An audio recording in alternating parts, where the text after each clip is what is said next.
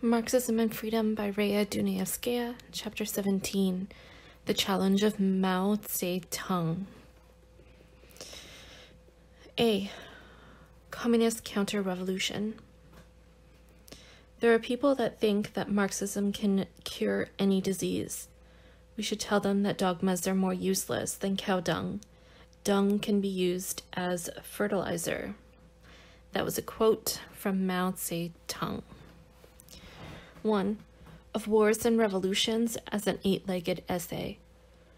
The Sino-Soviet rift has produced a raft of revolutionary statements from the Chinese Communist Party that picture Mao as a Marxist-Leninist in unsullied revolutionary armor who carries on a single-handed global struggle against revisionism. The West's daily press does nothing to upset the simplicity and coherence of this fairy tale, because it is all too eager to stress the power rift between Russia and China. The battle of quotations that first broke out openly in 1960 with Mao leaning heavily on Lenin's State-and Revolution and Khrushchev favoring Lenin's infantile sickness of leftism and communism is, to use a phrase of Mao's on another occasion, an 8-legged essay. In the process, all words have lost their meaning. The whole history of Mao proves him to have been a fighter, not against revisionism, but against dogmatism. The present revolutionary-sounding statements that thunder out from communist China notwithstanding. Mao's accusation of Khrushchev as a coward who moved over from fear of nuclear blackmail to fear of revolution, and Khrushchev's expression of sadness that the Chinese comrades could join the reactionary atommongers and madmen, are no more than tools forged to serve the narrow purpose of power politics. This is not to say that the ideological battle is without influence on the power struggle, and moreover, has a logic of its own. But we must not let the fact that both contestants call themselves communist hide their class nature. Both are capitalistic to the marrow of their bones. State capitalism changes the form, not the content, of these totalitarian regimes. It is no accident that the propulsion toward open conflict came from internal, not external causes. 1959, the first breaking point between Russia and China, was not only the year of Khrushchev's visit to the United States, where he helped create the spirit of Camp David, nor is it only the year of China's first incursion into Indian territory. It is the year of crisis within Russia and within China, especially the latter. This was brought about by a combination of natural calamities and an inhuman drive by the totalitarian rulers to industrialize, collectivize, and communize the vast land with one great leap forward. Instead of achieving overnight any new social order, 650 million human beings were to face famine and near-famine conditions. The voices of revolt came from within, not from without. Mainland China. The battle of quotations, however, are directed toward the outside, because these two state capitalist regimes calling themselves communist are involved in a contest for influence over the new African, Asian, and Latin American world, where the Marxian theory of liberation is a polarizing force. For freedom fighters, the battle is fought out in language of Marxism-Leninism. Because ours is not only a nuclear age, but the age of the struggle for the minds of men, any contest with the most vicious enemy, American imperialism, requires that one have ideological as well as power positions of strength.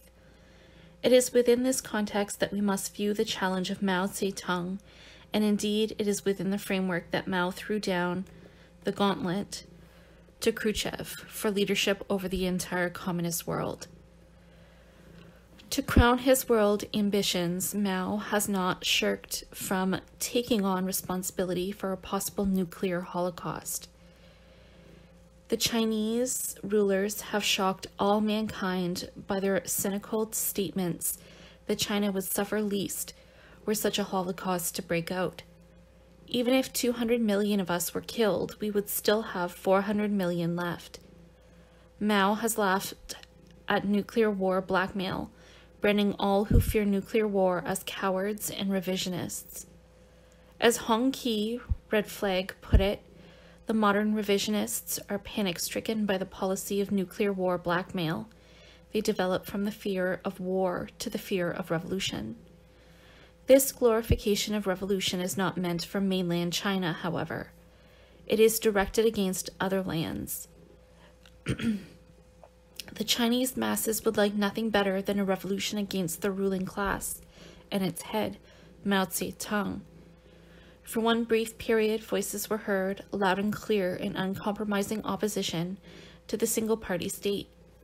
They were, as they expressed it, blooming and contending, in line with Mao's speech, "Let 100 flowers bloom, let 100 schools of thought contend." This opposition was soon ruthlessly crushed. It is impossible to understand the situation the Chinese rulers face now, either internally or externally, without understanding the critical years 1956 to 1957. Just as the Hungarian Revolution was not only a national revolution, so the discontent in China was not confined to its borders. Both events mark an historic turning point in world development, as well as in class relations within state capitalist societies. 1956 opened a new world epoch in the fight for freedom. The year began with Khrushchev in February calling for de-Stalinization. He hoped this would guarantee the containment of revolutionary unrest. The year ended with the Hungarian Revolution showing, beyond any peradventure of doubt, that what the freedom fighters want is freedom from communism. In February 1957, Mao felt certain that it was still safe for him to act the benevolent son that would allow 100 schools of thought to contend. The Chinese people bloomed and contended so vigorously that they exposed the contradiction, the live antagonistic contradiction between rulers and ruled, thus giving a lie to Mao's claim that he is an exponent of the Marxist theory of liberation. The bureaucracy's incredible fanaticism and blindness to reality and to logic meant that everything had to fit into its world. If people could not be remolded to fit, they had to be destroyed. We face as the starkest and most palpable reality today what the greatest German philosopher Hegel, analyzing the abstract philosophic development of the spirit in self-estrangement, had called the absolute and universal inversion of reality and thought, their entire estrangement one from the other. The brief period of open dispute in China from May 8th to mid-June 1957 illuminates both the Sino-Soviet dispute and the fundamental struggle of China and Russia against the United States. The life and death question of war and revolution is thereby brought into focus. Though the right to any freedom of expression in China was short-lived, and though the official sources did not by any means reveal the full extent of the opposition, the true sweep of freedom broke through these barriers as well as through the barriers of language. Just as the Hungarian freedom fighters spoke in a more universal language than Magyar, and the Swahili language of the African revolutionaries is understood by all, so for the same reasons we feel at one with the Chinese. They all speak the human language of freedom. Let's listen to the voices of revolt. 2. Voices of revolt. Lin Xiling, age 21. True socialism is highly democratic, but the socialism we have here is not democratic. I call this society a socialism sprung from a basis of feudalism. The People's Daily, June 30th, then continues. She called them, certain phenomena in the life of our society, a class system, saying that it, i.e. class system, had already entered all aspects of life. She said with ulterior motives that the social productive forces in both the Soviet Union and China were very low, and that these two countries had not yet eliminated class differences. Moreover, quoting Engels' theory that one country cannot construct socialism and Lenin's dictum that socialism is the elimination of class, she arrived at the conclusion that present-day China and Russia are not socialist. She loudly demanded a search for true socialism and advocating using explosive measures to reform the present social system. Chang Po-shang, head of the propaganda department of the Communist Youth League in the Normal College of Shenyang. All kinds of important questions are decided upon by 6 persons: Chairman Mao, Liu Shaoqi, Premier Chao En-lei, and those above the rank of the Secretary General of the party center. The destiny of 600 million is dictated by the pen of these 6 men, and how can they know the actual situation? At best, they can make an inspection tour of the Yellow River and swim the Yangtze. Since last year, workers in the province have involved themselves in 13 strikes and troublemaking incidents. Trade unions called tongues of the bureaucracy. Trade unions were cast aside because they were concerned with production and not with the workers' welfare. That is why some workers in Canton, Changsha, Wuhan, Xinjiang, and Shijiazhuang, dubbed their trade unions workers' control departments led by the administration, tongues of the bureaucracy, and tail of the administration, etc. It is not a crisis in the trade union work that trade unions are divorced from the masses to such a degree. Ko Pei-chi, lecturer, Department of Industrial Economics, China People's University in Peking. When the Communist Party entered the city in 1949, the common people welcomed it with food and drink and looked upon it as a benevolent force. Today, the common people choose to estrange themselves from the Communist Party as if its members were gods and devils. The party members behave like plainclothes police and place the masses under their surveillance. The party members are not to be blamed for this, for the party organization instructs them to gather information. The masses may knock you down, kill the communists, and overthrow you. The downfall of the Communist Party does not mean the downfall of China. This cannot be described as unpatriotic for the communists no longer serve the people. Oops. Heng Chen-lu, editor of the school paper of the Normal College of Shenyang. The Communist Party has 12 million members, less than 2% of the total population. The 600 million people are to become the obedient subjects of this 2% of the people. What sort of principle is this? Su Peiying, China Democratic League and engineer of Tianjin Civil Housing Designing Board. When the communists first entered Tianjin, they said it was a revolution, and a revolution was not a change of dynasties. The way I look at it now is that the revolution was worse than a change of dynasties, and living in such a society is heartbreaking. Lung Yun, Vice Chairman, KMTRC. During the Second World War, the United States granted loans and leases to our allies. Later, some of these allies refused to pay back the loans, and the United States excused some from repayment. It will take our country more than 10 years to repay the loans from the Soviet Union, if we can ever repay them. Besides, we have to pay interest to the Soviet Union. China fought for socialism, but look at the result. Tay Wang, New China News Agency journalist who had joined the Communist Party in 1944. The old ruling class has been overthrown, but a new ruling class has arisen. The evolution of this will lead to an amalgamation with Taiwan. NCNA, Peking, August 17th, continues its report. After the outbreak of the Hungarian incident, Tay Wang disapproved of the dispatch of the Soviet troops to help Hungary to suppress its counter-revolutionary rebellion. He slandered the people's journalistic enterprises as a policy to make the people ignorant.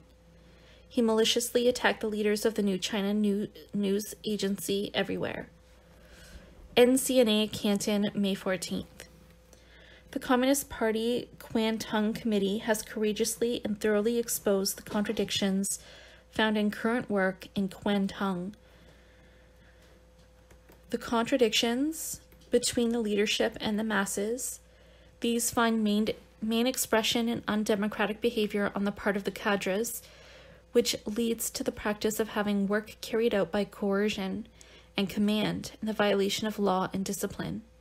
The refusal to make public the accounts which has permitted quite a number of cooperative cadres to indulge in corrupt practices, the non-participation of cooperative cadres in manual work, and the payment of compensation wages to them at too high a rate.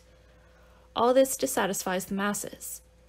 From last winter, a total of 117,916 households have pulled out at different times from cooperatives in the province. At present, 102,149 households have rejoined. Suddenly, 6 weeks after the open forums first started, the communist rulers called an abrupt halt to the 100 Flowers campaign. It was felt that, instead of 100 flowers, they found 1,000 weeds, and, of course, weeds must be rooted out. The road that had led to those 6 weeks was a tortuous one. Mao's original speech, "Let 100 flowers bloom, let 100 schools of thought contend," which had been delivered as far back as May 1956 and was intended for intellectuals only, had never been published. Nevertheless, the limited freedom expanded itself. China was confronted with student strikes and worker strikes. Meanwhile, the Hungarian thaw had developed into a full-scale revolution.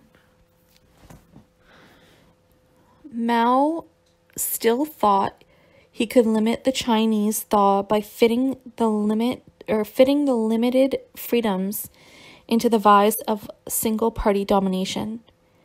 Thereupon, February 27, 1957, he delivered a new speech on the correct handling of contradictions among the people. He redefined contradiction, Mao's favorite thesis, to where both it and freedom lost all meaning. He further redefined the people to where they were either people or enemies. Mao put so many limitations to the permissible contradictions that blooming and contending was diverted. Even then, however, he felt called upon to introduce so many additions to the text of his speech that when it was finally published on June 18, 1957, the correct handling of contradictions soon turned into a relentless hunt for rightists. The right to free expression ended abruptly, ruthlessly. Whether this took the form of outright execution, as in the case of the 3 student leaders of Hanyang, who were hanged before the horrified eyes of 10,000, or whether it took the form of sending rightists and intellectuals to work in the fields, or to serve prison terms, the shock was not exhausted by the typical totalitarian state's crushing of the opposition. Far from retreating in the face of widespread opposition, Mao soon came out with a real brainstorm called the People's Communes. 3. The People's Communes. The first model commune had been initiated in April 1958 and was named Sputnik. The name was not chosen accidentally. The October 1957 Russian launching of the Sputnik produced two very different reactions on the part of Khrushchev and Mao. The former knew that Russia's superiority over the United States was not total. He knew also the cost of crushing the Hungarian Revolution and bringing the whole of Eastern Europe back under full Russian control. At the same time, the $1 billion in short-term credits to Eastern Europe prevented aid to China in as massive doses as had been previously given it. Above all, the Hungarian Revolution blew sky high, not only Hungary's state plan, it undermined also Russia's 5-year plan. This was scrapped, and Khrushchev began to think of some substantial trade on a long-term loan basis with the United States. Hence, the manifesto of the ruling communist parties, in November 1957 was by no means limited to exercising revisionism. It also reaffirmed the line of peaceful coexistence. Mao, who was present, thought otherwise. He believed that the Sputnik had produced so radical a shift in the world balance of power that the communist orbit could now undertake little wars, just wars, and all sorts of adventures with which to taunt U.S. imperialism. While he signed the unanimous statement, he decided upon a very dramatic departure not only vis-a-vis the United States, but a dramatic shortcut to try to outstrip Russian communism. This illusion of Mao's was fostered by one beautiful harvest and his vainglorious confidence that he could, by militarizing labor, outstrip science. What Mao's People's Communes far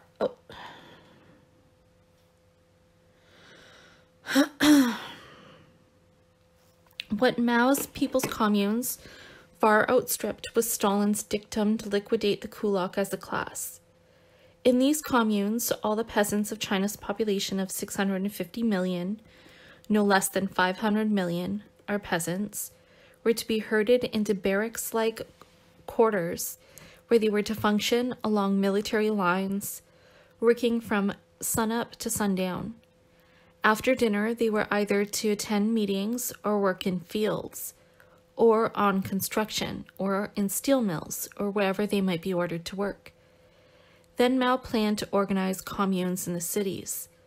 This total regimentation and militarization of labor was called mass mobilization, or mass line. This, said Mao, was going to unleash such vast productive forces that they could accomplish in 1 decade what it took 4 decades to accomplish in Russia. Moreover, the fantasy went on. They could go without interruption to communism. The totalitarian state was in so great a hurry that in 8 months it herded 120 million peasant households, formerly in 740,000 agricultural producers, cooperatives of 160 families each, into 24,000 people's communes, each averaging no less than 5,000 families.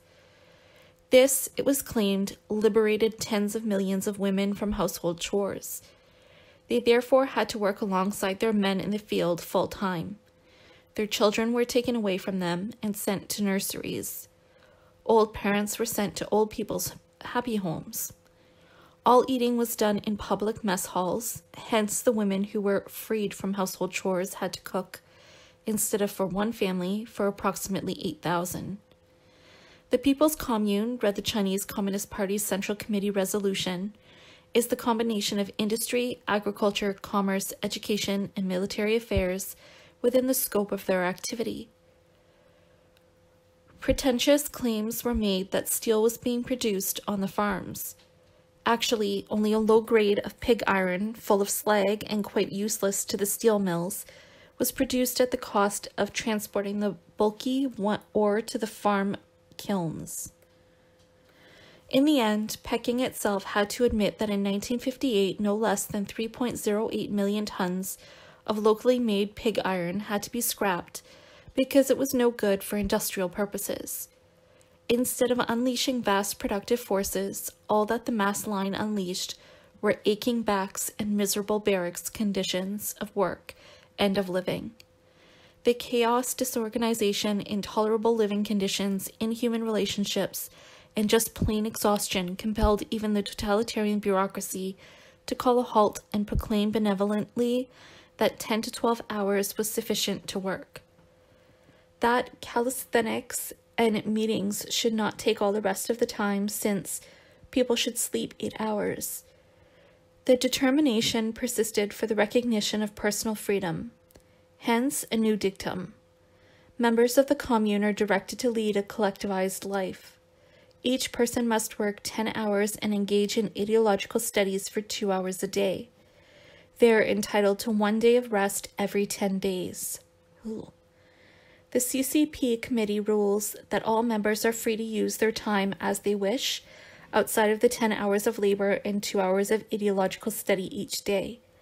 that husband and wife may have a room of their own, that members are permitted to make tea and other refreshments in their own quarters for themselves, and that women members may use their spare time to make shoes and mend clothes.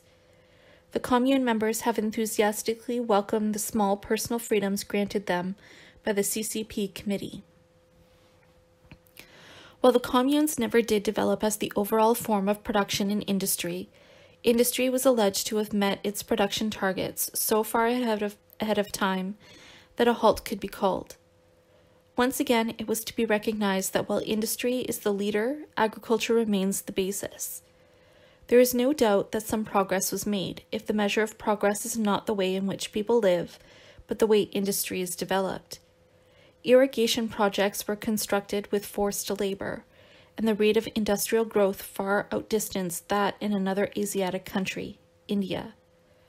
Whatever attraction the fantastic goals set for 1958 had for the underdeveloped countries, if the gullible thought that ordering the masses about like soldiers and making them work endless hours would produce industrialization overnight, if the cynical failed to recoil from the communal living, which was short on sex life and love, and long on public mess halls and work, the present famine conditions compel second thoughts. No current statistics are released for agriculture. It is known, however, that while the word commune is retained, it is actually the production brigade rather than the whole commune that has become the operational unit. The large production brigade embraces from 200 to 300 families, equivalent to what it was in agricultural producers' co-ops or a single large village, and the small production brigade consists of only 40 families. Again, while the large production brigade has the right of ownership, the small production brigade has the right of use of labor, land, draft, animals, and farming tools and equipment. The new method of work follows along the road of the first 5-year plan modeled on the Russian line, rather than the lines of departure mapped out with a great leap forward. The blame is placed on those who didn't understand, and thus are in need of yet a new rectification campaign, since there are those who have taken advantage of the difficulties created by natural calamities and shortcomings in basic level work to carry out destructive activities. The dictum is, reform some comrades who are crudely unconcerned with details, unwilling to understand, and often have no idea whatsoever of complete conditions, but yet who direct production. The new principle has all the sound of sweated piecework pay, thus the principle of exchange for fair prices, distribution according to work, and work more, earn more. We must not think, however, that the recognition of a need for technological buildup, or the need to concentrate on agricultural production, or the need for specialists and lowering of production costs, means the abandonment of the Chinese Communist three-sided banner, that is, socialist construction, the Great Leap Forward, and the Commune. Directed to the Afro-Asian world was the claim that it is possible for the underdeveloped areas to go uninterruptedly from industrialization into communism, and that the mass line can achieve greater miracles than advanced science. Khrushchev didn't have to wait 2 years for the revised figures on the achievements of the Great Leap Forward to be published for him to know the preposterousness of the so-called simultaneous development of agriculture and industry in a country that had no advanced technological base for either. Nor did he appreciate Mao's attempt to transform the fantasy into a theory to prove the superiority of the China road over Russia's more arduous long road to communism. The breaking point, however, came not on the question of the commune, but at a time when Mao tried to tell him how to conduct the struggle against the United States. He disregarded Mao's opposition to his meeting with Eisenhower and arrived in the United States on September 15, 1959. The spirit of Camp David for a summit was adhered to until the U-2 spy plane incident in May 1960. It is true that these considerations of power politics, and not any theoretical differences, are the basic reasons for the different interpretations from Moscow and Peking on war and revolution. The objective forces that compel the different interpretations are, however, by no means exhausted by pointing to the obvious power politics involved. Mao's and Khrushchev's theories are so objectively founded as are their power politics. It is therefore necessary to trace them through to their sources. B. The dialectic of Mao's thought from the defeat of the 1925-27 revolution to the conquest of power. In place of revolt appears arrogance. That tiny little quote was from Hegel. Different conditions produce different modes of thought. The 22-year-long struggle for power from the defeat of the Chinese Revolution of 1925-27 to Mao's assumption to full power in mainland China in 1949 determined the dialectic of Mao's thought as a corollary to Stalin's long series of basic revisions of Marxism, which ended in its total transformation into opposite, the monolithic single-party state power of totalitarian communism. To this, and not to Marxism, Mao made two original contributions. One, the role of the army in and out of state power, and two, thought reform, that is to say, brainwashing, which as the natural adjunct to his four-class politics is applied equally to all classes. These are the underlying premises of all of Mao's actions and writings, including the two essays officially cited to prove the originality of Mao's thought as creative Marxism, on practice and on contradiction. We must never forget that the transformation into opposite is not just an academic question. It is objectively grounded. To grasp the ideology at its source, however, we cannot begin with Mao's conquest of power in 1949, much less with the Sino-Soviet rift, beginning in 1958. Its true beginning is the defeat of the 1925-27 revolution. Indeed, Mao dates the Chinese Revolution from its defeat because it is then, as he puts it, that the Revolutionary War began. In this case, we are willing to follow Mao's method of backdating because it is there that his undermining of Marxism began. 1. Defeat of revolution. The defeat of the 1925-27 Chinese Revolution meant the defeat of the peasantry as well as the proletariat. However, where the proletariat could not in any way escape the counter-revolutionary vengeance of Chiang in the cities where his power, state and military, prison and police was centered, it was possible in the vast land of China to find some escape in the mountainous countryside. Very early during his running from Chiang's endless extermination campaigns, Mao must have decided that warlordism is no accidental feature of Chinese life, and that mass power too should be coordinated with the military. Guerrilla war and not peasant revolution was soon made into a theory. The Red Army and not the poor peasants became the new all-encompassing reality, political as well as military, philosophic as well as economic. The party armed with military might won support from the peasantry when it took over and a definite piece of territory and fostered agricultural reform. But whether or not it had such wide support, its military control of an area gave the party state power over the peasantry. This is the quintessential element. Theory can wait. This is why Mao did not make his only original and moving piece of writing of spontaneous peasant revolt and organization. Report on an investigation of the peasant movement in Hunan, February 1927, into Theory of the Role of the Peasantry in Revolution. Mao had no disagreement with Stalin's policy of the bloc of four classes, which contributed no small share to the defeat of the revolution. Despite its revolutionary fervor when it reports the actual revolutionary actions of the peasantry, Mao's report describes divisions of society as those between good gentry and bad gentry, corrupt officials and honest ones, and speaks of a new democratic order, not of a social revolution and a new classless society. The peasant revolts, which have characterized the whole of Chinese history since before Christ, deeply characterized, of course, the 1925-27 revolution.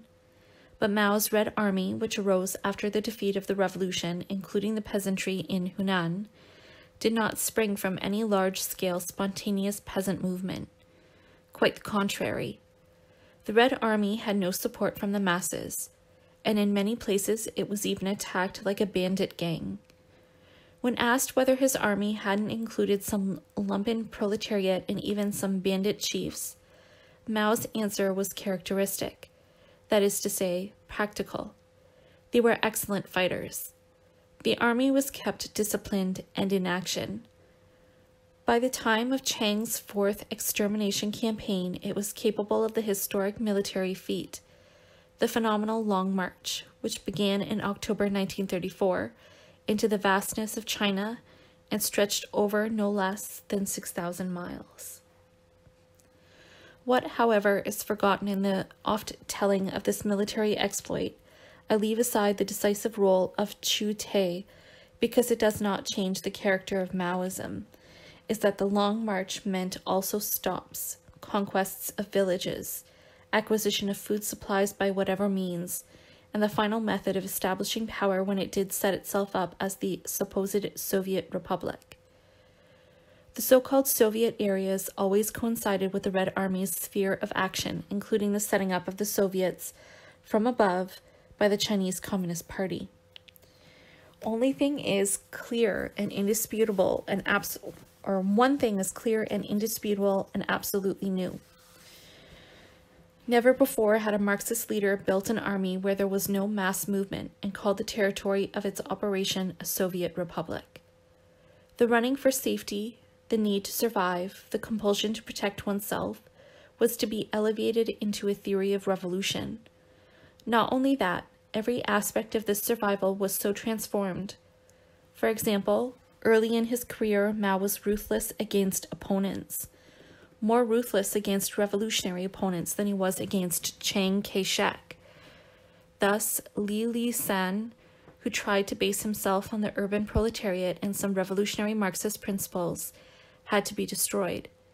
Thus, Mao liquidated the Kangxi Soviet, which in 1930 tried to base itself on the city. As he himself put it to Edgar Snow, the rebels were disarmed and liquidated. Thereby, Mao completed what the counter-revolutionary Chiang Kai-shek achieved with the defeat of the 1927 revolution: physical divorce of the party from the working class. He repeated this in 1936 as he moved again to liquidate Chiang Kuo-tao, who opposed his peasant Soviets. Mao followed the same policy after his new united front with Chiang in the war against Japan, when he moved against Trotskyists who stood for a third front, or Lenin Front.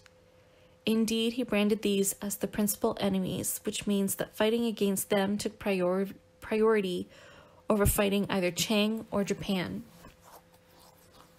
The struggle against dogmatists characterized Mao in action and in theory before and after power. We will not get the slightest whiff of fighting revisionists until Mao has to fight Khrushchev for power within the communist world, and suddenly finds it necessary to appear orthodox. The pretense of orthodoxy is strictly limited to the world outside of China, since the concrete there gives the lie to this claim of orthodoxy. The emphasis is on Mao's original contributions. Original they truly are. Indeed, they have nothing whatever to do with Marxism, as was seen over and over again on his road to power. His outflanking of the cities was of one piece with his appeal to the workers, not to revolt, but to continue production and remain at work while he took the cities. Mao's orthodoxy has more than a tinge of originality, since he feels compelled to transform his road to power into a universal theory applicable to all, and especially so to the underdeveloped countries. Thus, a recent article in Hong Ki Red Flag, number 20-21, 1960, called "A Basic Summing Up of Experience Gained in the Victory of the Chinese People's Revolution expansively states over and over again that the road to power was the establishment of small revolutionary bases in the rural areas. The moving from a few of these to many, and thus encircling the cities by the rural areas, led to the ultimate taking over of the cities. And again, Commander Mao Zedong maintained that, above all, the bases in the country, which at the beginning were small in area and still few in number, should be firmly held and continuously expanded and developed. In this way, it would be possible to come ever nearer the goal of attaining nationwide political power. Mao is not stressing the role of the peasantry as against that of the city workers in order to give the peasantry a special role in the revolution. On the contrary, he denigrates the early peasant Soviets in China, of which he was a leader, but not yet the undisputed leader.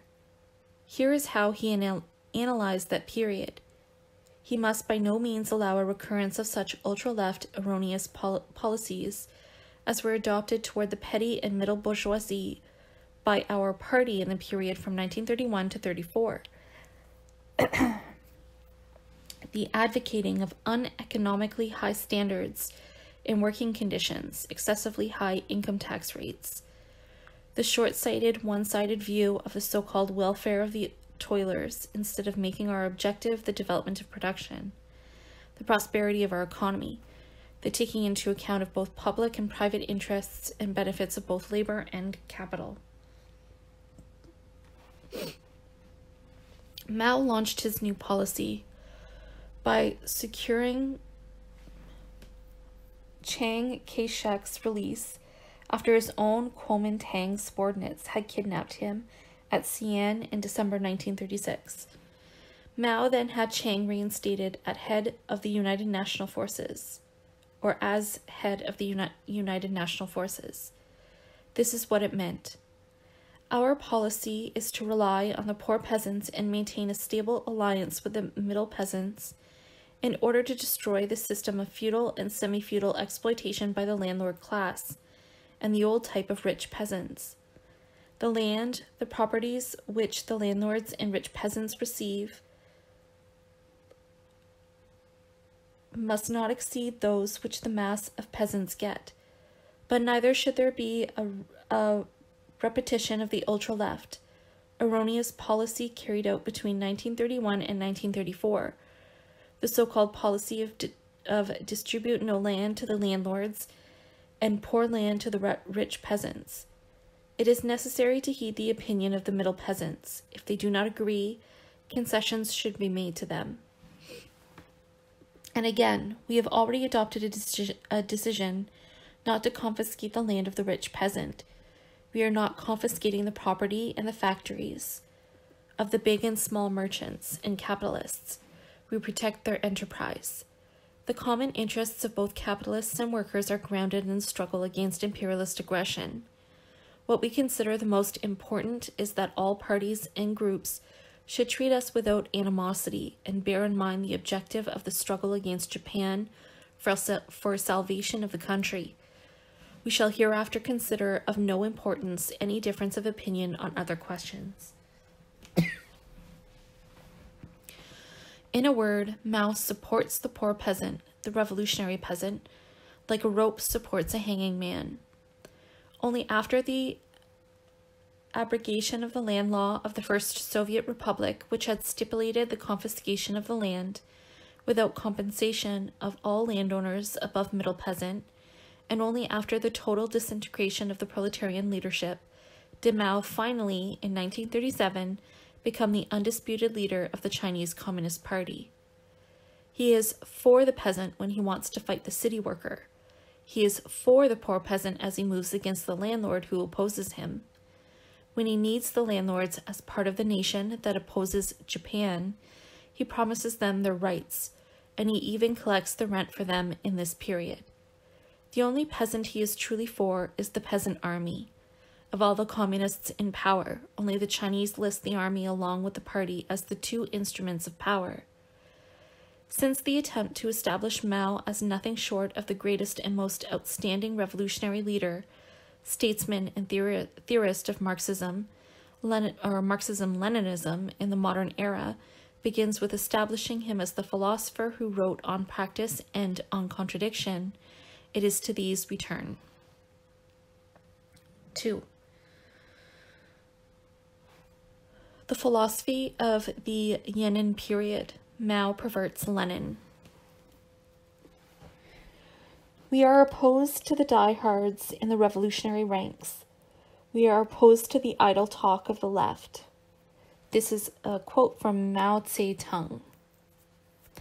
The drastic change from the first Soviet period, 1928 to 34, to the second, the Lenin period, 1935 to 1945, was naturally questioned by many communists. When some in his Red Army called the merger with the Chang Regular Army counter-revolutionary, Mao replied that they were dogmatists. This political struggle underlies the period of Mao's alleged original contribution to the philosophy of Marxism. Objective research has since cast considerable doubt as to the date, 1937, when the essays On Practice and On Contradiction were written. They weren't published until 1950 to 52. We, however, are willing to accept the official date for their writing at face value because they are objectively, subjectively, for yesteryear, and for today, so very Maoist that it does not matter that Mao may have backdated them to make them appear prescient or rewritten them to suit his present style. The point is, in order to sell the policy of class collaboration, Mao evidently thought a frontal attack on dogmatists would be insufficient.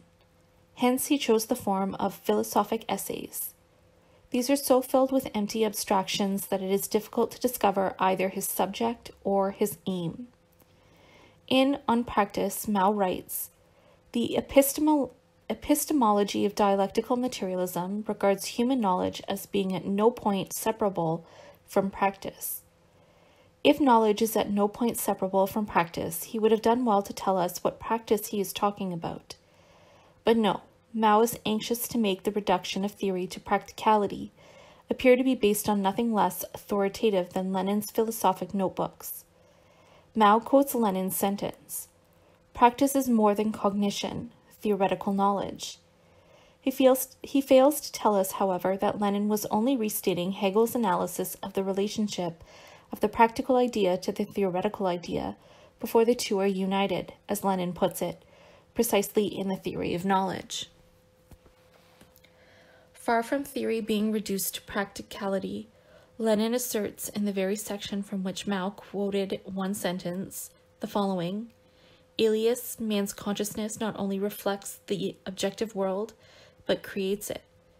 Since this preceded the quotation Mao used, it would have seemed impossible for even a Confucian like Mao so totally to have misunderstood its meaning, unless, of course, he had set out deliberately to pervert Lenin.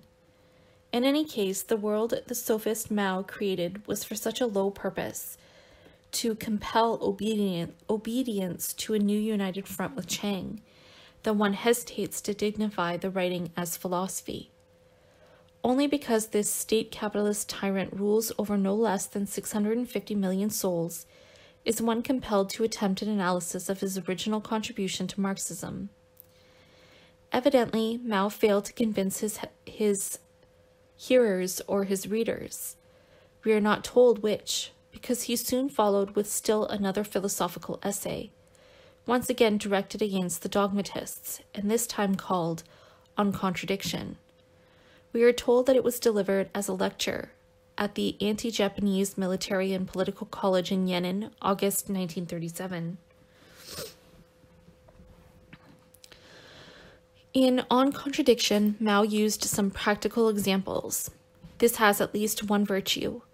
It shows exactly how he has to rewrite his own previous period of rule in order to balance the mistakes of dogmatists against those of the Kuomintang. It turns out that only after 1927, the Kuomintang turned in the opposite direction from the revolutionary and vigorous period of United Front in 1925. The defeat of the Chinese Revolution is now laid at the door of Chen Tusiusm, that is to say, the the revolutionary Trotskyist leader Chen Tzu-su. Even the loss of Soviet China, now called merely revolutionary bases, is blamed not on Chiang's extermination campaigns, but on the mistakes of adventurism. Since 1935, Mao pompously continues amidst a great deal of pretentious phrasemongering on the philosophic meaning of contradictions. It, the Communist Party, has rectified these mistakes and led the new anti-Japanese United Front. It follows that after the Xi'an incident in December 1936, it, the Kuomintang, made another return, obviously in the right revolutionary direction, since they are once again in a united front. On contradiction, this demagogic class collaborationist says benignly, "We Chinese often say, things opposed to each other complement each other." So permeated to the marrow of his bones is Mao with Confucianism that it is doubtful he is even conscious that he is thereby perverting in toto the Hegelian Marxian theory of development through contradiction. Seen in all its profundity for the first time by Lenin in 1915, as he reread and commented upon Hegel's Science of Logic, this development through contradiction, transformation into opposite, helped Lenin get to the root of the collapse of established Marxism, the Second International. Blind to the developing oppositions, contradictions, antagonisms, Mao, on the other hand, invented a truly original division in the concept of contradiction, which he called principal aspect of the contradiction. This division between the principal contradiction and the principal aspect of contradiction permits Mao to make as complete a hash of philosophy as he has previously made of history. Thus, it turns out that under certain conditions, even principal contradictions are relegated temporarily to a secondary or subordinate position, and because of uneven developments and mutual transformations, the economic basis becomes subordinated, while political and cultural reforms become the principal and decisive factors. Trying to make up for this insipid subjectivism, Mao proceeds to tell his readers that communists, of course, remain materialists, since, as a whole, they see that material things determine spiritual things. All one can say of such a hodgepodge is what Kant said of the cosmological proof, that it was a perfect nest of thoughtless contradictions. A recent traveler to China cited what a local party secretary from Shenxi said. "Through the study of theory, I clearly understood the principles of uninterrupted revolution and of a revolution by stages, and put them into concrete application in pig breeding." Senseless as the local party secretary's statement is, it is only the logical conclusion of the leader's reduction of theory to practice, compelling the Chinese to follow his dictum that dogmas are more useless than cow dung. Before, however, we flee in disgust from the vulgarities that pass for philosophy and become too anxious to dismiss what totalitarian China lovingly calls Mao's thought, let us bear in mind his present power. Let us remember also that when Mao made the Chinese Communist Party accept the new united front with Chiang and initiated his 3/3 principle, that 1/3 Communist Party members, 1/3 Kuomintang, and 1/3 non-party people constitute the administration in communist areas, the fight against Japan stiffened. This was the period when visiting foreign journalists, whose cultural standards were greater than those of Mao's cohorts, were impressed with his exciting speeches on culture. Wearied of the Kuomintang corruption and its ineffectualness in fighting Japan, they were impressed by the communists, not only in the fight against Japan, but in the dedication to go to the people, i.e. to establish schools among the peasants in remote areas and proceed with agricultural reforms. Still others, including many of the bourgeoisie and landlords, were attracted by the moderate agricultural program, and hence many anti-communists began accepting the Chinese communists as mere agrarian reformers. Mao contributed nothing to Marxian philosophy and denuded its politics of its class content, but he certainly carved out an original road to power. It is this which we must look at again from still another aspect, which he calls three magic weapons. Three magic weapons.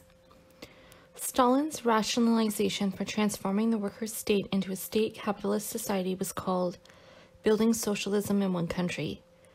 It was based on the supposition that this could be done if only Russia were not attacked from the outside. To assure this, Stalin transformed the world communist movements into outposts for Russia's defense. He allotted them no independent class role to play. In the case of China, it resulted in the elaboration of the bloc of four classes, which effectively subordinated the Chinese Communist Party to the Kuomintang, which helped defeat the 1925-27 revolution. The bloc of four classes, renamed the policy of the United Front, became the warp and woof of Mao's thoughts and actions, both as he strove for power and after he achieved it. What Stalin had used for the outside, Mao applied inside China. Mao is a positivist. He is positively magical in seeing positive elements in all classes. It stood him in good stead on the road to power, and when he achieved it, he proceeded to liquidate the bureaucrat capitalists, not the capitalists as a class, the bad gentry, and not the landlord as a class. He feels positive he can remold the capitalists and landlords mentally.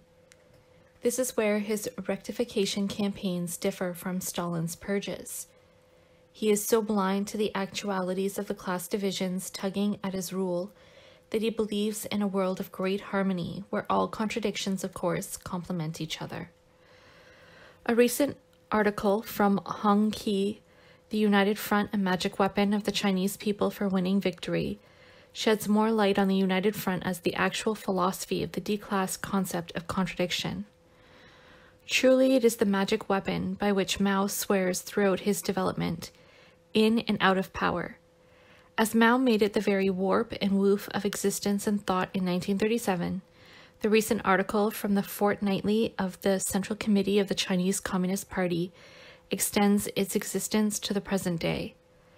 It was the magic weapon after he consolidated power in mainland China and in 1952 when Mao began his three antis campaign: anti-corruption, anti-waste, and anti-bureaucratism.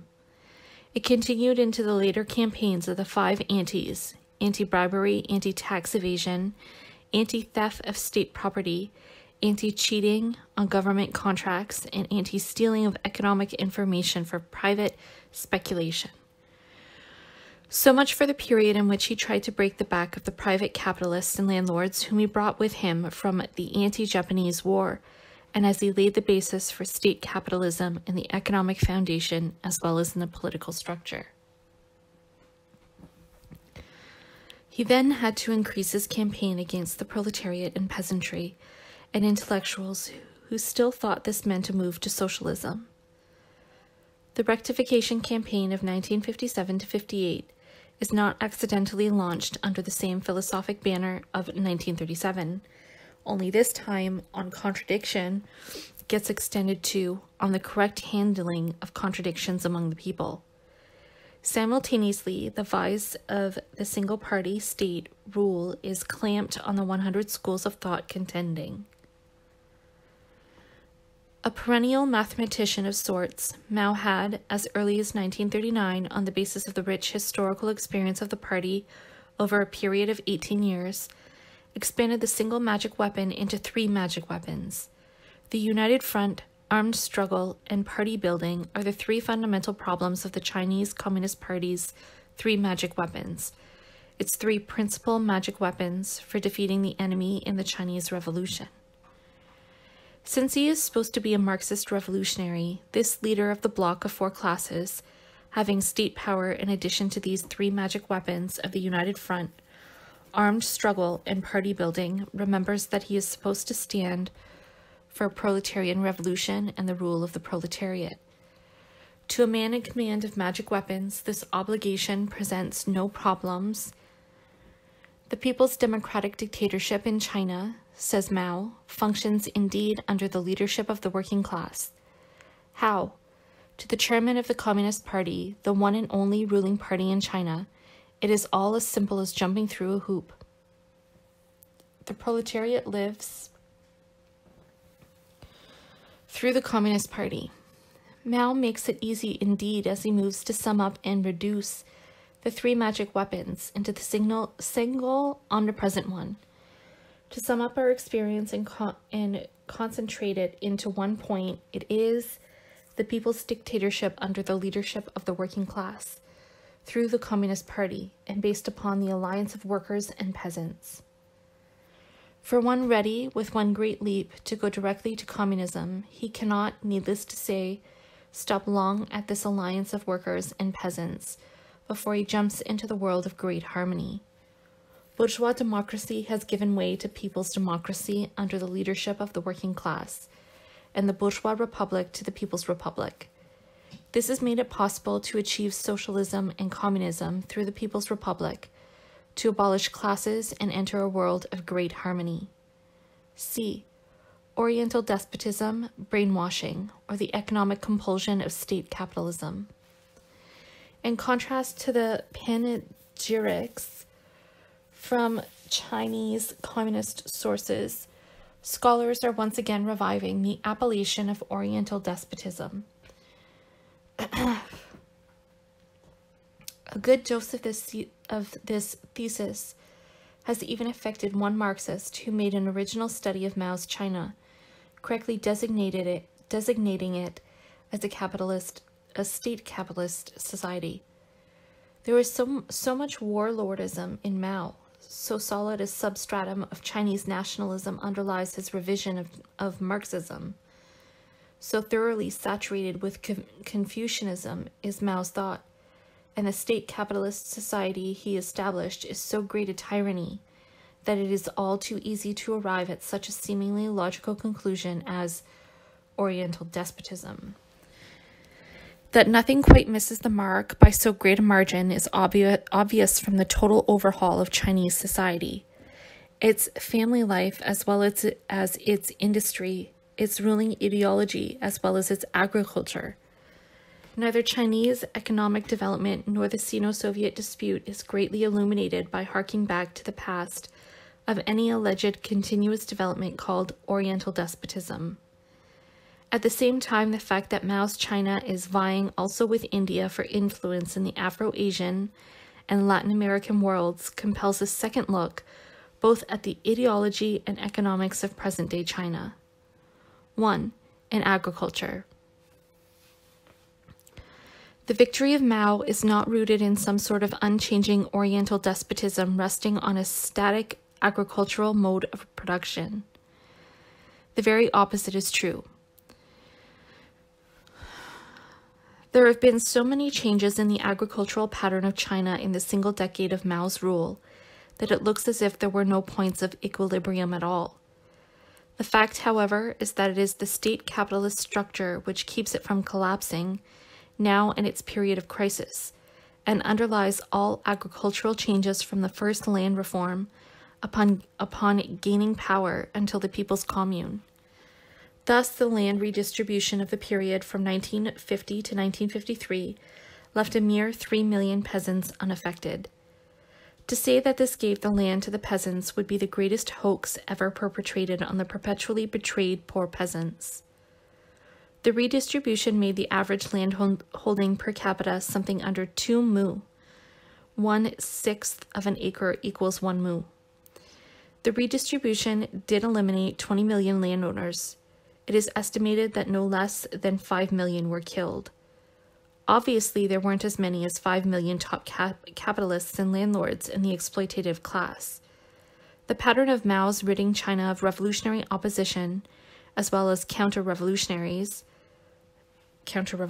being in quotations, has been to brand all opposition as bureaucrat capitalist, or rich landlord, or rightist. This stood him in good stead, for it allowed hundreds of thousands to be sentenced to forced labor and sent to build roads and irrigation projects.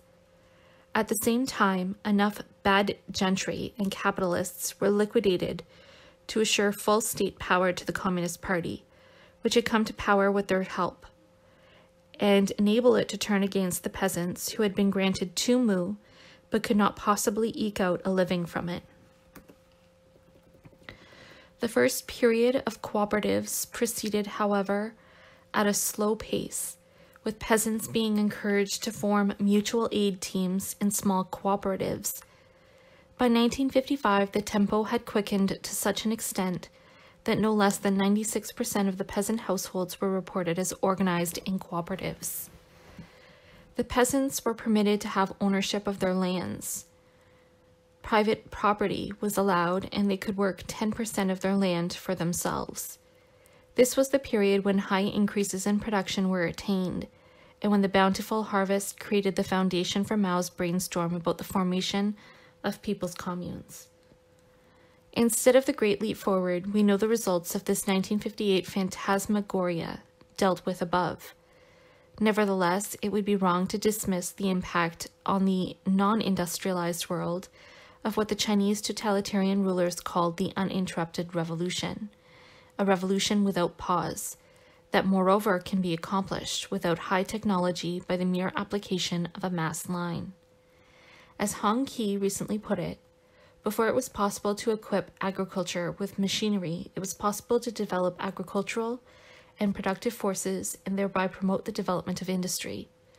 Not in any way deterred by thus standing matters upside down, our Chinese theoretician proceeds to develop the concept of simultaneity as the new basis of the worker-peasant alliance. That basis is, as Comrade Mao Zedong points out, simultaneously, gradually to bring about, on the one hand, socialist industrialization and socialist transformation of handicraft industry and capitalist industry and commerce, and, on the other hand, the socialist transformation of agriculture as a whole through cooperation. In that way we shall, let all people in the rural areas enjoy a common prosperity. It is obvious that prosperity has become famine, but what has this to do with Oriental despotism? Far from an Oriental despotic ring, it has a most modern ring, which lends it appeal to overpopulated Asia and underpopulated Africa.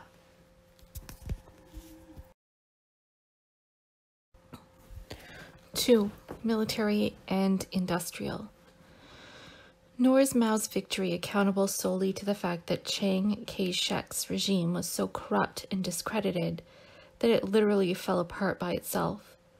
Although that certainly helped Mao's army achieve power, we fly in the face of the facts of Mao's military exploit in a long march, as well as the organization needed for bare existence for 2 decades in isolation from all urban centers, if we limit Mao's victory to Chiang's ineffectuality. Mao's rule, no doubt, has its roots in old China, both its magnificence and its corruption, its warlords and mandarins. What needs analysis, however, are the distinguishing marks which set off one epoch from another, not the similarities which blur what is new, what is of our age. Our age is the age of state capitalism, national revolutions, and workers' revolts. Unless one is ready to base himself on the masses who alone can initiate a truly new social order, one has no place to go but to state capitalism. This is so not only irrespective of personal traits, but even of the basic factor that China is overwhelmingly agricultural. Insofar as China is concerned, industrialization has come so late on the stage that either a new human basis will be laid for it, or the exploitation industrial form will need to go via state capitalism. The very occupation and industrialization of Manchuria by Japan, for example, meant that a great deal of industry became ownerless once China regained its independence. Even Chiang Kai-shek recognized what would next have to be done. "We must adopt a planned economy," he wrote in 1943 in his China's Destiny. "It is imperative that we eventually accomplish the objective of transforming capital into state capital." The minute Mao consolidated his power in mainland China, this is precisely what he embarked on, statification of industry. And it needs to be added with the same method of exploitation of the masses as Chiang or any other capitalist would have followed. The first 5-year plan, 1953 to 57, began with substantial aid from the Soviet Union, mainly in the form of 156 complete projects in key industries: iron and steel plants, oil refineries, chemical works, power plants. For the first time, state ownership was fully established, and the workers were forever admonished about production and more production. This part didn't change from the May Day slogans of 1950 when he allowed private capitalists to function. Members of the Chinese working class, consolidate your ranks and unite with the national bourgeoisie. Just as in 1947 he stressed that he was for both labor and capital, reasonable profits were greatly encouraged, first for private capital and now for the state. The 5 Antis campaign was launched as the capitalists amassed too much profit, and the rectification campaign proceeded apace when the workers struck against inhuman working conditions, whether that was 12 hours of labor or lack of any freedom in their personal lives. The state moved from joint private and state enterprises, which it had called state capitalist, to socialism, that is to say, real state capitalism. The appeal to the capitalists to remain managers of business did not stop. Thus, if you do a really good job in developing your business and train your children to be first-class technical experts, you will be the obvious people to put in charge of the nationalized enterprise, and you may find that you earn more as managers of a socialist enterprise than as mere owners. No doubt many of them have become managers of industry. The workers were forbidden to strike. The trade unions were made into pure organs of disciplining the workers and seeing that production plans were carried out. Forced labor was a regular feature of Chinese state capitalism, calling itself communism. It is not in this that it differs from its Russian model. It does differ in its concept of thought reform. 3. Brainwashing. Brainwashing, as a word coined in the Korean War to denote either forced or genuine changing of sides on the part of American soldiers joining the Chinese, gives the appearance of yet one more form of the confessionals made so famous during the infamous Moscow frame-up trials. No doubt there is much of that in them. What is new in Mao's perennial rectification campaigns is that they are neither limited to the foreigner or enemy, nor meant as a purge limited to members of the party. No, Mao has raised the concept of thought reform both to a philosophic category and a veritable way of life. While he has not succeeded in brainwashing the Chinese, he has succeeded in brainwashing certain liberals outside of China who take this belief in thought reform to mean that there is no violence against the people. Contrary to Stalin, these believers in Mao's order maintain that Mao has not killed the general staff of the revolution. As proof, they point to the fact that those in command are the very ones who led the revolution. This crude misconception conveniently forgets that, with the defeat of the 1925-27 revolution, Chiang Kai-shek did for Mao what Stalin had to do for himself: kill or imprison the revolutionaries, including Chen Tu-Sui. This is first of all, but not all. For even in those years when Mao did not have full power, he was ruthless against revolutionary opponents. We saw this in 1930 when the workers under Li Lisan attacked Changsha and held the city for a few days, whereupon Mao disarmed and liquidated the rebels.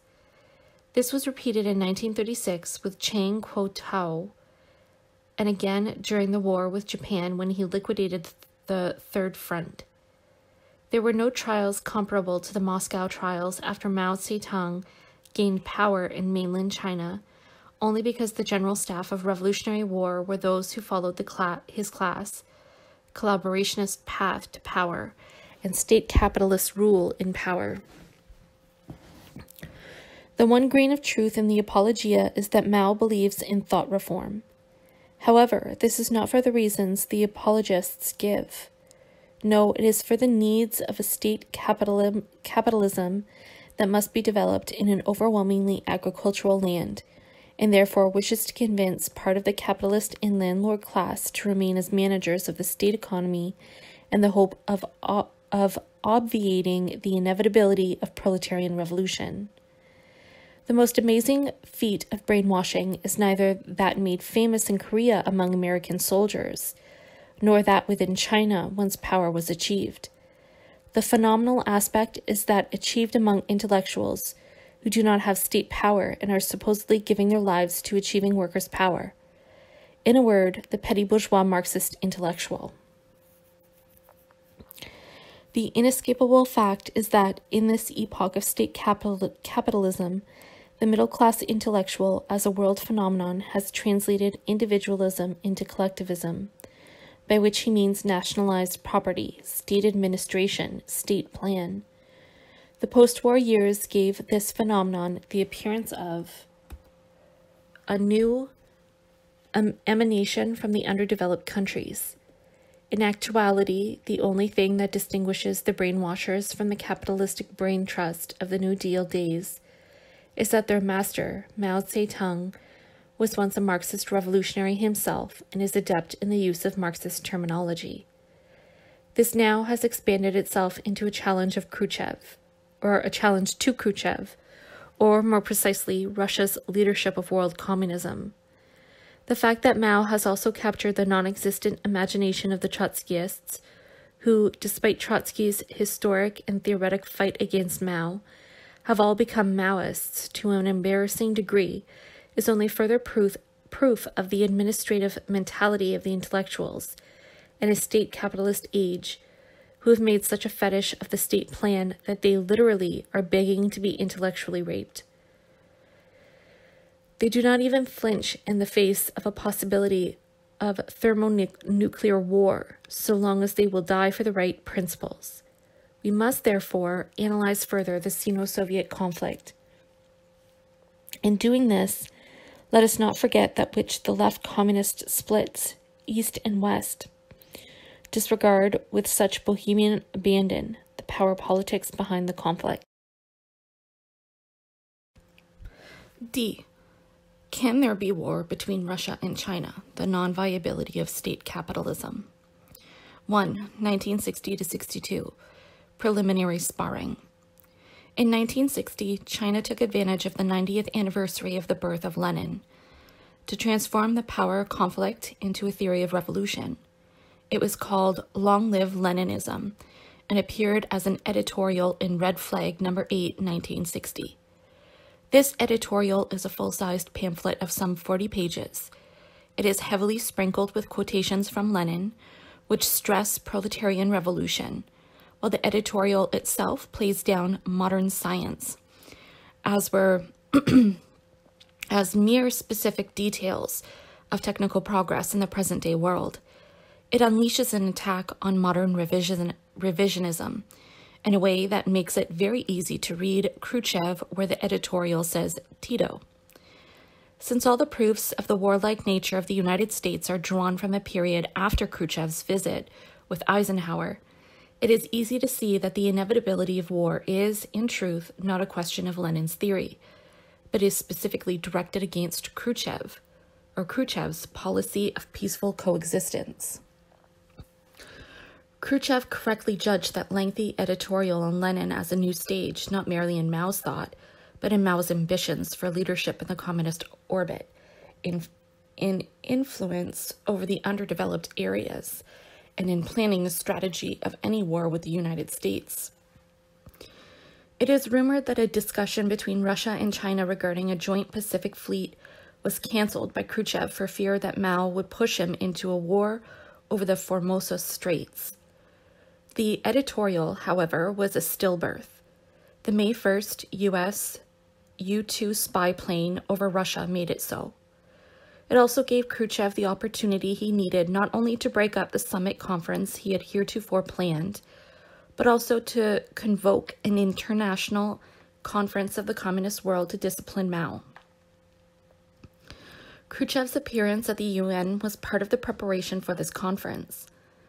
In the well-known shoe-pounding incident at the UN, Khrushchev got his opportunity to announce to the whole world that he is not only master of the communist world, but the only hope of the new world opened up by the African revolutions.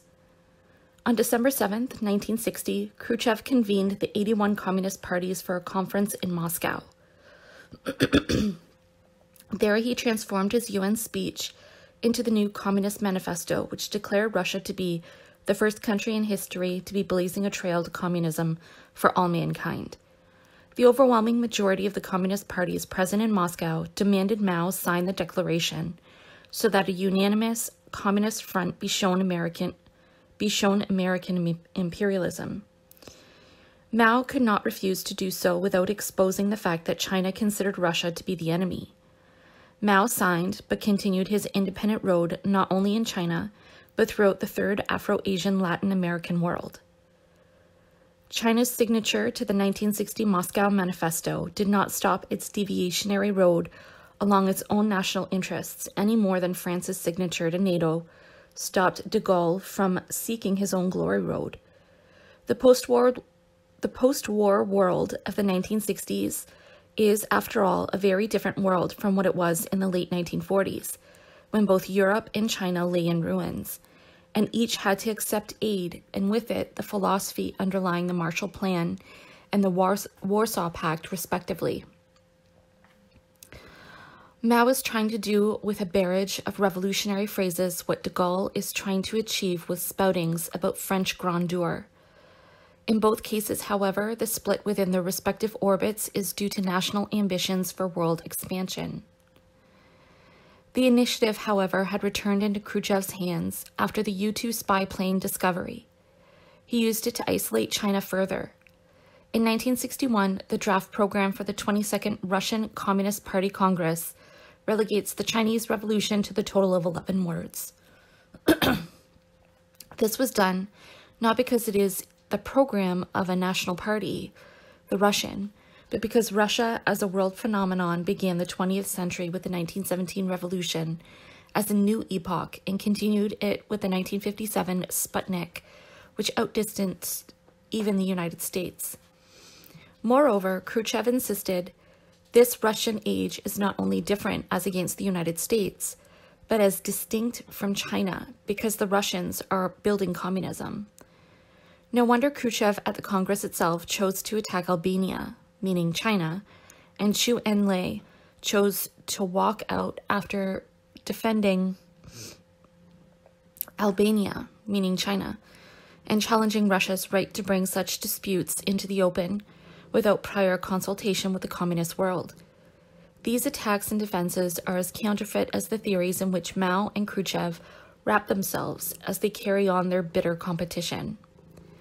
The October 22, 1962 confrontation of J.F. Kennedy and Nikita Khrushchev over missiles in Cuba, the historic moment when the whole world held its breath for fear of nuclear holocaust, gave Mao Zedong the opportunity to regain the initiative in the Sino-Soviet conflict. The moment Khrushchev backed down with Kennedy made it clear he was ready to plunge the world into nuclear war unless Khrushchev removed those missiles from Cuba.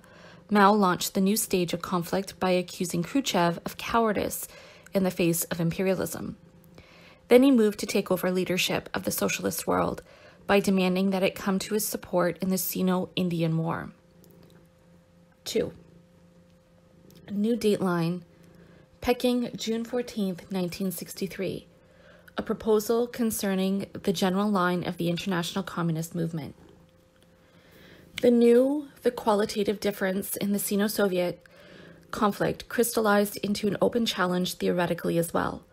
It took the form of a letter of the Central Committee of the Chinese Communist Party to its Russian counterpart, dated June 14, 1963, and entitled A Proposal Concerning the General Line of the International Communist Movement. Soon thereafter, it was published as a pamphlet in a dozen different languages of East and West. China's industrial development may lack everything from steel to dams and atomic energy. Its army, however, has everything from overwhelming numbers to military equipment. In the first instance, it is the largest land army in the whole world, and in the second instance, it has the most modern equipment on the Asian continent. Russian humor may have pinpointed Mao's historic image when it says history will record him as an athletic failure in the broad jump. But he was no failure in the Sino-Indian War. As Mao's thought thrives on military engagements, it has given birth to yet a new crop of theories. These are developed with much subterfuge and great wordiness in the 61-page June 14th letter. They add up to a single and total ambition for world mastery. In 5 different ways, the June 14th letter states that the touchstone of internationalism should no longer be the defense of Russia. The first reason given for the new thesis is that the defense of the Soviet Union was originally the touchstone of internationalism because it was the only socialist country. But now that there is a socialist camp of 13 countries, the whole socialist world has become that touchstone of internationalism. Therefore, reads the second point of indictment against Russia, referred to as anybody. If anybody helps capitalist countries attack fraternal socialist countries, then he is betraying the interest of the entire international proletariat and the people of the world. The accusation of betrayal is obviously aimed at Russia for its failure to support China's invasion of India. The third variation of Russia no longer is an appeal for adherence within the country under attack, since the step back in the course of historic development is declared to be tantamount to doing a service to the restoration of capitalism. Yugoslavia is named as the culprit, but clearly Russia is meant. The manifesto of the Central Committee of the Chinese Communist Party is now prepared for the big jump, the shift from proletarian revolutions to national struggles, since the countries of Asia, Africa, and Latin America are the storm centers of world revolution, dealing direct blows at imperialism. In a sense, therefore, the whole cause of the international proletarian revolution hinges on the outcome of the revolutionary struggle of the people in these areas. This shift of pivot, the fourth variation on the theme, Russia no longer, is supposed to be based on Lenin's thesis. At the second Congress of the Communist International in 1920, about the imperative duty of the proletariat of the technologically advanced countries to unite with the peasant masses in the colonial countries, struggling to free themselves from imperialism. Lenin's new point of departure in the theory of non-inevitability of capitalist development for backward economies is based on a big if. If aid of the proletariat of the most advanced countries is extended unstintingly, Lenin stresses that the only proof of proletarian internationalism, therefore, is for the Russian proletariat to extend this aid along with the theory and practice of revolution. All of this is reduced by Mao to a matter of his competition with Khrushchev as to who will lead this new third world. In the process, Mao moves away from his concept of the division of the world into 2 camps, the socialist countries against the capitalist countries. Although he had taken great pains to bring this concept in as a substitute for the class struggle in each country, he now disregards it. In order to reintroduce his old ruinous 4-class policy, he broadens the concept of the people to include also the patriotic national bourgeoisie, and even certain kings, princes, and aristocrats who are patriotic. By the time Chinese communism reaches the 5th and final theme of its international manifesto of Never, No, Never Again Russia, this time directed against Russia being a state of the whole people building communism, we are suddenly confronted with the most sinister of all theories of retrogression. Over and over again, a proposal concerning the general line of the international communist world proclaims that, for a very long historic period after the proletariat takes power, for decades or even longer after socialist industrialization and agricultural collectivization have been achieved, the class struggle continues as an objective law independent of man's will. This holds true in all socialist countries. Now, whatever the subjective impulse for concocting this, all too transparently it is meant to lay the foundation for opposition to the 22nd Russian Communist Party Congress, which enunciated that Russia was building communism. It is the most serious of all theories of retrogression. We now have not only the retrogression of capitalism to fascism, but the retrogression of socialism, that is to say, a supposedly classless society, to one in which there are classes and class struggles in all socialist countries without exception. Surely no more deadly deviation has ever been proclaimed, a principle of Marxism-Leninism. Where the tiny state power of Yugoslavia in 1948, when it fought the giant Russia for national independence, could not allow itself any new glory roads a la de Gaulle in the Western camp, Mao's delusions are as vast as the Chinese continent, and not only as it is now constituted, but as it was at the height of its imperial glory under the Yuan and Ming dynasties when China conquered Burma, Thailand, Indochina Peninsula, debarked troops to Indonesia, imprisoned the king of Ceylon, and once even imposed annual tribute from the Muslim world, or at least from the holy city of Mecca. Before 1962, only Nehru had questioned the map included in A Manual of History, which was published in Peking in 1954. This shows a great part of the Soviet Far East, as well as the Republic of Outer Mongolia, North and South Korea, Cambodia, Thailand, Malaya, Burma, Assam, about 50,000 miles of Indian territory, in fact, Bhutan, Sikkim, Nepal, the island of Sakhalin, as well as some islands in the Philippines, as having been part of China. When, in 1962, Khrushchev dared to quip at Mao's phrase about cowardice in the face of the imperialists by saying it ill behooves Mao to speak so when he is doing nothing presently to drive the imperialists from his own territory, Taiwan, Hong Kong, Macau, the People's Daily and Red Flag hit back with,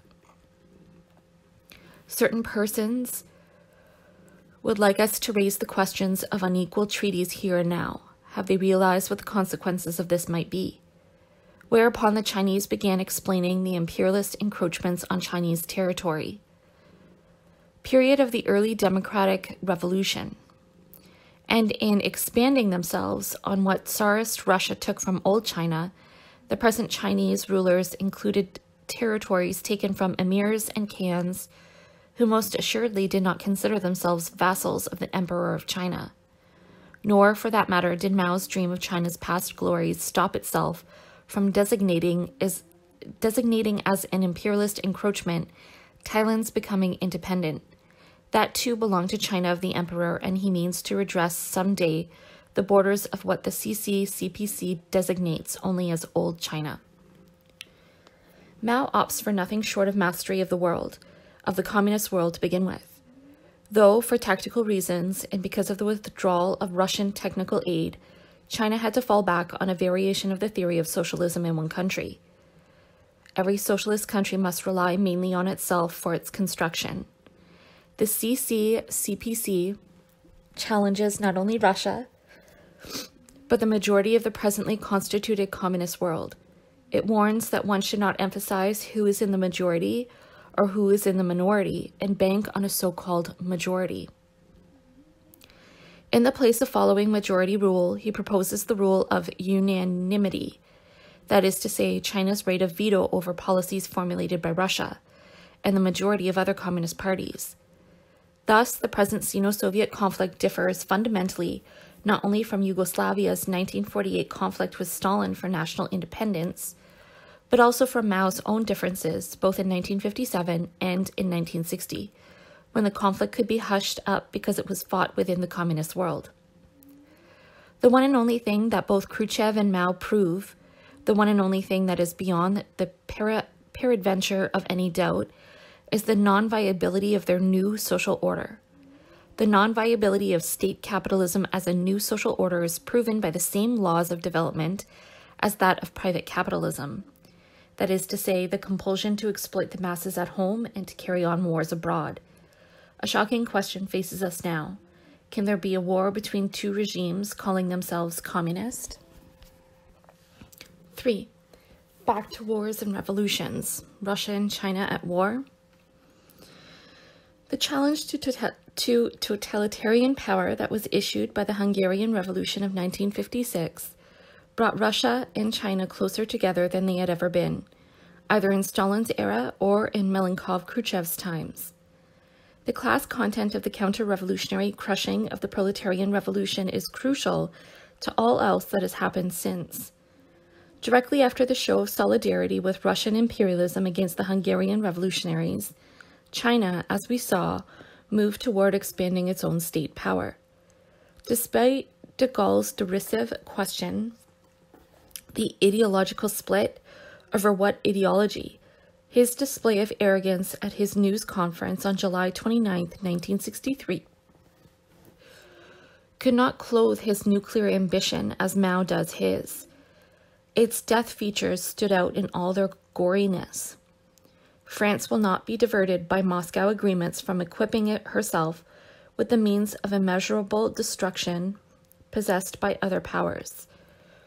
By contrast, Mao was enabled to exercise Khrushchev for servilely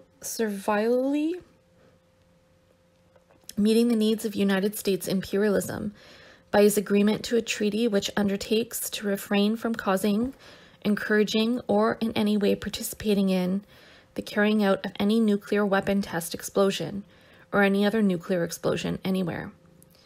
This, said Mao, means out-and-out betrayal of the socialist countries and all oppressed countries, since it would keep them from acquiring nuclear weapons while consolidating the United States' position of nuclear monopoly. The superiority of arguments, carefully clothed in Marxist garb, however, cannot be maintained when both contestants are so clothed. For the time being, no war is in the offing between Russia and China. From Russia's side, this would make no sense, not only because it is the have nation, but also because it certainly would break up the international communist movement that still considers the state plan as a fundamental division between itself and the bourgeoisie. From China's side, such a war would be suicidal, not only because Mao isn't strong enough to challenge the Russian Goliath, but also because he is a firm believer in the infamous duels policy of negotiating from positions of strength. Those he will not only have unless he first wins to his side both the West European and the Asian Communist parties, which are in power, North Korea, North Vietnam, and also the African non-communist world, or that of Latin America. Moreover, this struggle between state capitalist powers is taking place in a nuclear age. Because the opposition of all the peoples of the world to nuclear war is total, Khrushchev would like nothing better than to reduce all his differences with Mao to a disagreement on peaceful coexistence. As Izvestia put it, Russia was not surprised that militarist reactionary forces in the West were atom-mongers and madmen, but it was most sadly surprised to find that the Chinese comrades should join their voices to the screams of those madmen. Indeed, so total is the opposition to nuclear war that the only two countries which dared openly oppose the nuclear test ban treaty, Mao's China and de Gaulle's France, had to claim that they did so in the name of peace. Mao went so far as to offer counter-proposals for nothing short of complete, thorough, total, and resolute prohibition and destruction of nuclear weapons. That did not prevent him from attacking the actual treaty not only as a big fraud and betrayal of the Soviet people, but also as an exposure of the servile features of those who warmly embrace imperialism. The exposure, he said, of these freaks and monsters in their true colors is an excellent thing for the revolutionary struggle of the peoples and the cause of world peace.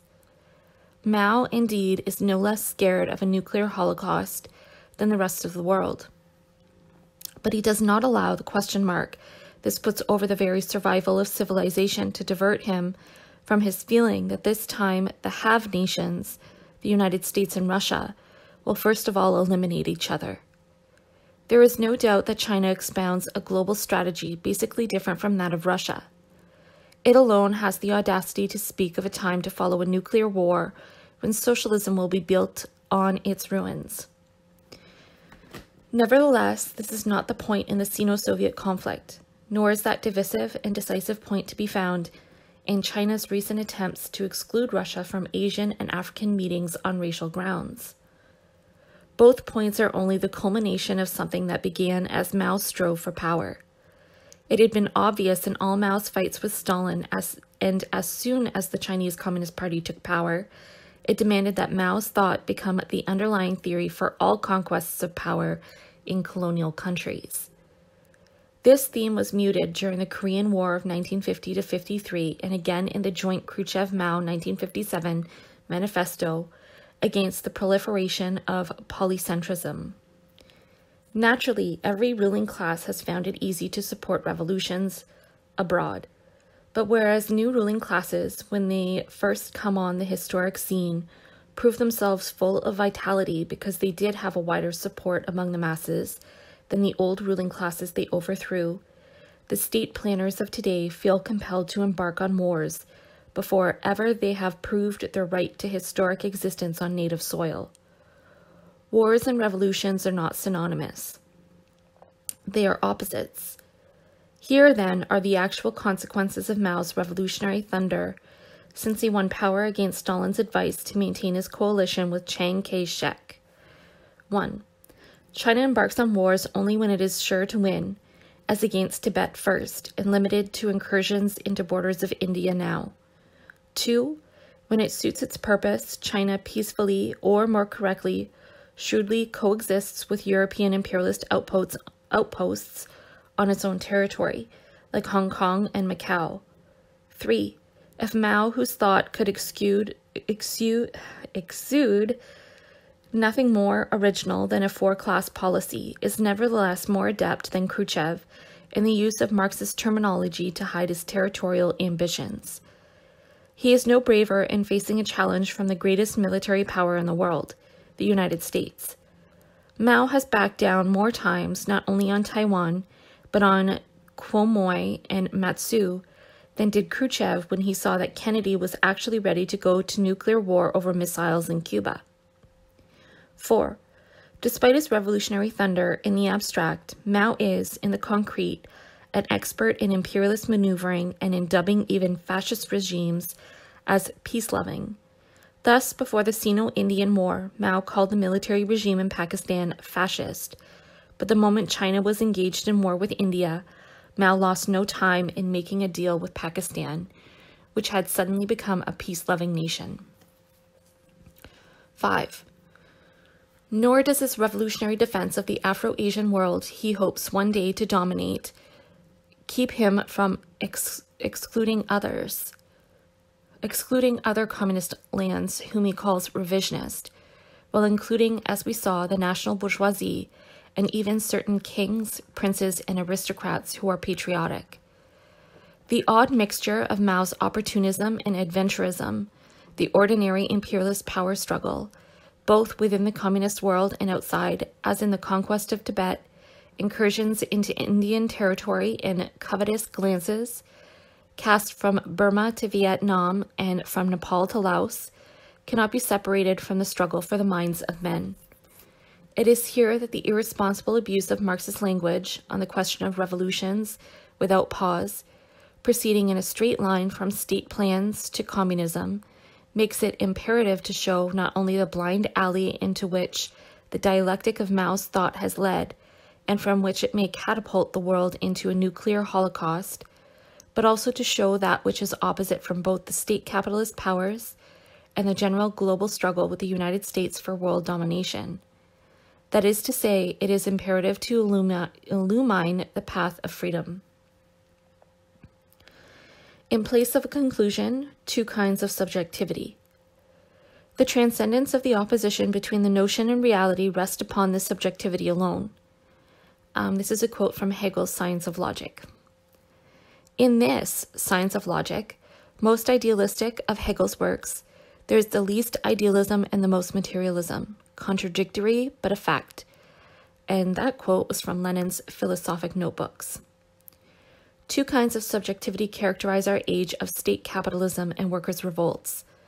One is the subjectivism that we have seen, considering Mao's, which has no regard for objective conditions, behaves as if state power is for herding 650 million human beings into so-called people's communes, as if a party of the elite that is armed can both harness the energies of men and remold their minds. We have seen the results of this type of subjectivism permeated with, to use a Hegelian phrase, a certainty of its own actuality and the non-actuality of the world, ready to ride the whirlwind of a nuclear holocaust. The second type of subjectivity, the one which rests on the transcendence of the opposition between the notion and reality, is the subjectivity which has absorbed objectivity. That is to say, through its struggle for freedom, it gets to know and cope with the objectively real.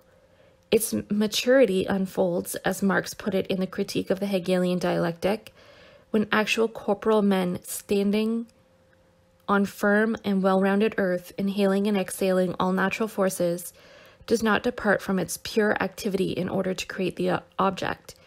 We see here how thoroughgoing naturalism or humanism distinguishes itself both from idealism and materialism, and at the same time is the truth uniting both. Our epoch is the epoch of the struggle for the minds of men. To engage in this struggle and clear one's head, it appears to me necessary to focus on these two types of subjectivity, of which I can give here only a few indications. In 1956, these two types of subjectivity came into head-on collision in Hungary. The Hungarian Revolution put an end to the illusion that workers or peasants or intellectuals can be brainwashed. It put an end to the pretense that communism and Marxism are one. It raised the banner of Marxist humanism as freedom from communism. In the great tradition of Marx, who had written that communism is not the goal of human development, the form of human society, the Hungarian freedom fighters moved away from totalitarian state centralization to decentralized workers' councils, youth councils, councils of intellectuals. That is to say, a form of rule where the individual and society are not opposed to each other, because the freedom of all individual is the proof, the only proof, of the freedom of all. This outburst of elemental activity in organization of thought was bloodily suppressed by the counter-revolutionary might of Russia, which, with the help of its Chinese cohorts, branded this humanism as revisionism. Mao had good reason to help his Russian partner because, as he himself put it, certain people in our country were delighted when the Hungarian events took place. They hoped that something similar would happen in China. To the extent that Mao was able to suppress his opposition without an open civil war, to the extent that he usurped the Marxist banner, both in general and in the specific use of one word, commune, that has always stood among Marxists for self-liberation, the Paris Commune of 1871, to that extent, some newly independent African nations were attracted to it. However, just as it is impossible to hide the hunger rampant in the so-called people's communes, so it is impossible to cover up the fact that within China, as within each modern country, there is a fundamental division into classes.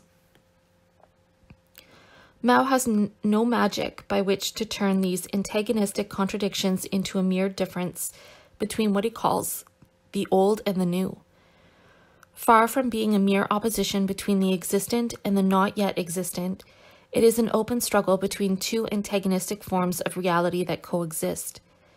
The coexistence of oppressor and oppressed is the determining factor also in proving the non-viability of Chinese state capitalism that calls itself communist. Mao admits that, just as under ordinary private capitalism, the basic contradictions in Chinese society are still those between the relations of production and the productive forces, in between the superstructure and the economic base. This is precisely the fatal flaw which, in 1943, compelled the Russian theoreticians to revise Marx's economic theory of value. No matter by what name they are called, capitalistic relationships at the point of production reveal their exploitative nature. Why Russia chose to revise Marx's economic theories and why China chose to revise Marx's philosophy is due both to the totality of the world crisis and to the important industrial differences between the two countries. Russia has become an important industrial land, a country that possesses values. China is a vast underdeveloped land whose main possession is not the machine, but 650 million human beings. It is precisely this backwardness which has pushed China forward to pose, not only to pose, but not to solve, its crisis in human terms. It cannot hide, however, the duality, the irreconcilable duality between China's new ruling class and the millions it exploits. Nor can it cover up the fact that the division of the world into two nuclear giants fighting for world domination, the United States and Russia, extends to the little Caesars in each camp, not only de Gaulle in the West, but Mao in the East. Mao's failure to grasp dialectical logic has nothing whatever to do with understanding philosophy. Dialectic logic is the logic of freedom and can be grasped only by those engaged in the actual struggle for freedom. Therein lies the key to the fulfillment of human potentialities, and therein lies that new relationship between theory and practice which could lessen the birth pangs of industrialization. Anything else is the type of subjectivism which hides Mao's compelling need to transform the struggle for the minds of men into a drive to brainwash them. The remorseless logic of this engulfed Mao himself and led him to elaborate a theory, not of revolution, but of retrogression. The objective compulsion for such theories flows, of course, from the brutal form of state capitalism characteristic of China, period. Just as the bankruptcy of capitalism in general was accompanied by the bankruptcy of its thought, so the extension of state capitalism into the misnamed communes was accompanied by Mao's threadbare thought, the true end of the absence of any philosophic method. Where Stalin, when admitting that the operation of the law of value in his socialist country, felt compelled to force a separation between the law of value and the law of surplus value in order to try to deny the existence of classes under socialism, Mao proclaims this loudly as socialism. Despite this thoroughly capitalistic concept of socialism, despite the concrete and total exploitation of the Chinese masses, despite the concrete invasions by China of other lands, and despite the voices of revolt within China itself against its communist masters, Mao's abstract revolutionary thunder abroad gets the supports of militants, especially intellectuals, in and outside of the communist parties. It is a sad commentary on our times and exposes how totally lacking in any confidence in the self-activity of the masses are today's claimants to the title Marxist-Leninist. Their militancy gains momentum only where there is a state power to back it up. It is the mark of our state capitalist era that our revolutionary petty bourgeoisie fears the self-mobilizing of the proletarian masses even more than do the powers that be, and seem incapable of acting without the support of a state power. The subjectivity of the millions struggling for freedom, on the other hand, poses the need for a new relationship between theory and practice. The freedom struggles are not limited to Hungary or Africa, Russia or China. They include the United States and Western Europe as well. The challenge is for a new unity of notion and reality which will release the vast untrapped energies of mankind to put an end, once and for all, to what Marx called the prehistory of humanity, so that its true history can finally